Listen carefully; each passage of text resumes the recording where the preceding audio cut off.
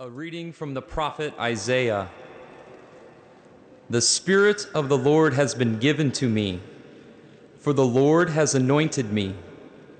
He has sent me to bring good news to the poor, to bind up hearts that are broken, to proclaim liberty to captives, freedom to those in prison, to proclaim a year of favor from the Lord, a day of vengeance for our God, to comfort all those who mourn, and to give them for ashes a garland, for mourning robe the oil of gladness, for despondency praise.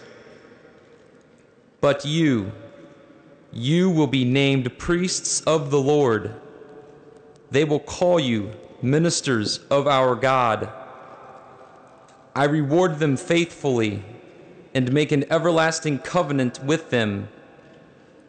Their race will be famous throughout the nations, their descendants throughout the peoples. All who see them will admit that they are a race whom the Lord has blessed.